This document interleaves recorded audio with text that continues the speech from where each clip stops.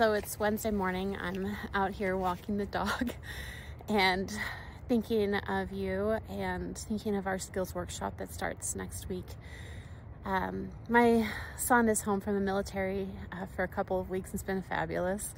And he's the game player like me and the family. So we were playing cards the other night, and it's a card game our family loves and we've been playing for a lot of years. And I remembered that it was while playing this card game that I really had the thought or inspiration that this process of genetic genealogy is standard.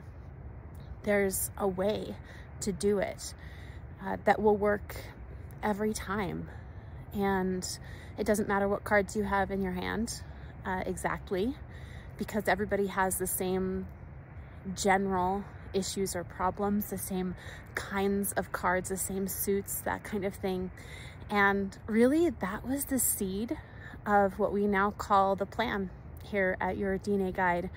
This idea that if you follow specific steps in an order, that you will achieve your goal of at least knowing that you have asked DNA all the questions that you need to ask in order to see if your answer is there, if your ancestors just waiting in your DNA match list for you to uncover them.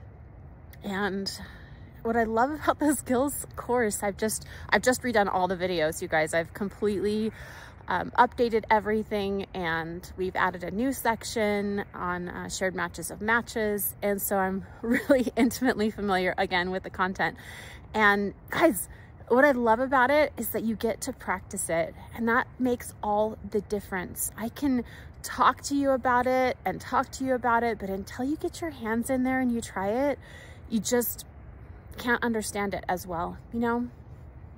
Anyway, so skill starts next week, and I would hate for you to be on the fence right now and just not jump in and think, it's all right, I'll figure it out. I know what to do. I've watched the webinars, I'll do it. But